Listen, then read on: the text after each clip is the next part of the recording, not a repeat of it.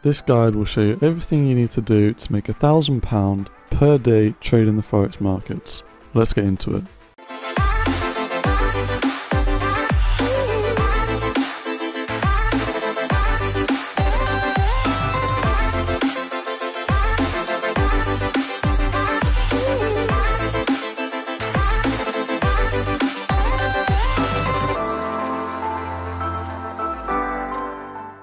Hello and welcome, my name is Jacob, this is TradeHappy, a platform for traders around the world to be happy and consistently profitable. Remember guys, if you are new here, hit the subscribe button, it really helps out, and let's just get into the video. So today, I'm showing you exactly how you can make £1,000 per day trading the Forex markets. If you are new here, remember to join the Discord community as well. I post all the new videos in there and you can stay up to date. I post trading setups that happen live and also respond to any of your questions. Now there's 4 parts to this guide. I would say that these are in order of importance, and the 4 sections are having a strategy, the psychology, money management and capital. And I'm putting those in order of the strategy is least important and capital is most important if you are looking to trade and make £1,000 per day. Now I'll get on to the reason why I think capital is the most important later, but let's just jump into those 4 sections and get on with the video. So the first one is having a strategy. Now I suggest having a short-term strategy, and later on I'll show you some trade examples and go over combining all 4 of these things together. But to start with, you need a strategy, and I do suggest a short-term strategy. Now the reason for this is mainly down to psychology, and just knowing that if you are having a short-term strategy, if you miss a trade or a trade doesn't happen for that day, there's going to be another one tomorrow or the next day. So typically I would suggest going for 3 to 4 trades a week. You need something that's systematic, very easy to follow, yes or no kind of strategy, where it's if this doesn't happen exactly, then you don't take a trade. And preferably you want minimal risk with a big reward. So the next section is psychology. With a short-term trading strategy, obviously you understand that if you miss a trade, there's going to be a better trade soon, and that's crucial to not over-trading and rushing into trades. The next section of psychology is having routines. So the less kind of stuff you need to think about during the day, the better, because the more routines that you can have, the more time you can focus on actually trading profitably. The next one is confidence in yourself and the strategy that you're trading.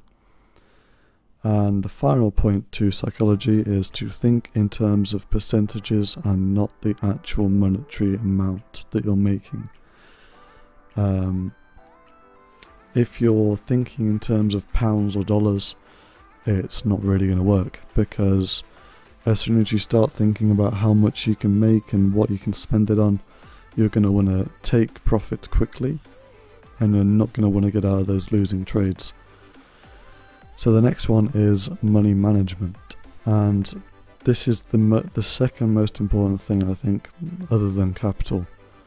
Risking 1% per trade every single time and not deviating from that, and also having a minimum profit of 2%. And the most important one is having the capital that you need to actually make £1,000 per day, because you can't be on a 10k account and make £1,000 a day realistically. I would say you need a minimum of a 100k trading account. Now a lot of people are just going to click off the video right there and think, well, I don't have 100k, and that's fair enough, whatever. But you can go and get 100k through FTMO, for example, or other prop firms. Now FTMO is just the one that I've seen and think that is the best option, and that's the one that I would suggest you go and use, because you can get a 100k account from them, and if you're taking 3 to 4 trades per week, let's say you're winning 30% of those trades and you've got a good risk to reward, you don't need many winners. Even at 50%, and you've got a less risk to reward. So now let's get into the charts and combine all those things together and go over some examples for this month's trading. So right now it's June in 2020, so we'll go over some of the trades for this month. Now obviously there are winners, there are losers, but you've got to take into account that there are trades that are good and there are trades that are bad, and that's just a typical strategy. Now the first trade is one that I had yesterday on the 12th of June, and it's this trade right here. Now I know that a lot of people are going to be thinking that entry doesn't look real, but it is, it's just lucky. It's just a very lucky entry right there. I didn't think that price was going to turn where it did. I was just entering the market because it was in this zone, other things played out nicely, and of course the market turned and it was a nice trade. Now just to show that I was looking at this trade when I got in, so I didn't just place, the trade there. I'm just going to get up the Discord community and the actual trade example for you guys. So as you can see here, it's a bit blurry, but I'll get it up on Discord. So as you can see, there's the trade. So getting in here and short on GBP USD yesterday at 11:03. Now if we come back here, right here, the time down here is 11, and obviously that's the candle that we got in. So yeah, 11 o'clock, 11:03 I got in, and 10 pip stop loss. I'll just put that on there now. So 10 pip stop loss, and then targeting these lows down here, and that is a 7.88% risk to reward, which is also a 7.8% return, because you're risking 1% to make 7. And obviously if you've got that 100k account from FTMO, you've just made £7,800 in one day. So that's the kind of basis that it is. I'm not going to be going over the strategy because it's not important. The important thing is that you have a strategy that you're comfortable trading every single day, and you can get those good risk to rewards. So let's just move on to the next one. So this was another trade on Thursday, again only using 10 pip stop losses, and we got in on this candle here, and the market came up, moved stop loss to entry, took 1% off, so that was another £1,000 on Thursday, in the bag 1%. Here we had a loser, so we got in on this candle here, and the market just went straight up, out for 1%, or minus 1% I should say. But again, you can argue with this that this isn't a good trade setup, because actually no, I'm not even going to go into that, because that's going into the strategy.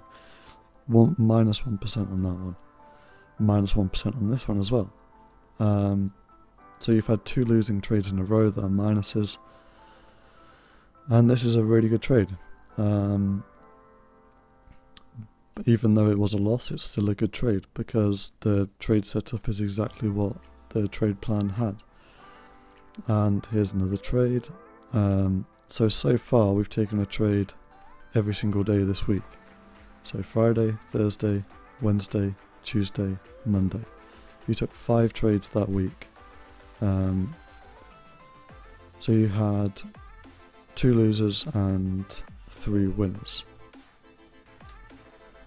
And I'll go over the whole kind of profit gain and all that kind of stuff in a second. Just going to go over the trades first. So this is a loser, another minus 1%, plus 6% on this one. So if we just zoom out a little bit, you can see the trades. And then if we just get a calculator,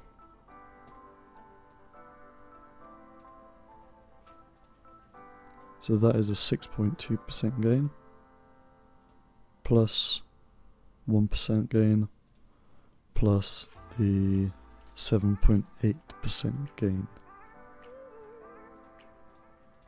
minus the 2 trades that were negative, and you made 13%.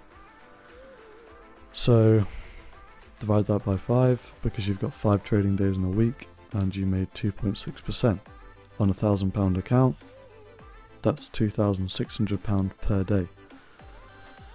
And obviously not every single week is going to be like this, but that is a typical week. You've got 2 losers, you've got 3 winners, and yeah, you're making £2,500 a week on a 100k account, risking only 1%. And that's the key, you're risking 1% to make, 5 to 8% per trade. Now obviously you're not going to make 5% to 8% per trade every single trade, but the possibility of making that much is what makes the £1,000 per day very feasible. And as I was mentioning, you're not going to have this every single week. Some weeks you're going to lose, some weeks you're going to break even, but over the period of a year, you've got a very high probability of making £1,000 per day, because you're going to have weeks like this where you do make 2.5% or £2,500 per day. So that's basically how you can do it. Obviously it's a bit more complicated than that. You've got the strategy and all that kind of stuff, the psychology, but breaking it down, that's the basis to it. And I hope you've enjoyed the video. If you did enjoy the video, comment below what you thought was good about the video. If you've got any things that you think I could improve on, comment that below as well. It's always good to hear feedback, and if you've enjoyed the video, if you did, let me know so I can make more videos like this. Hit the like button, hit the subscribe button. Happy traders, happy trading, and I'll see you in the next video.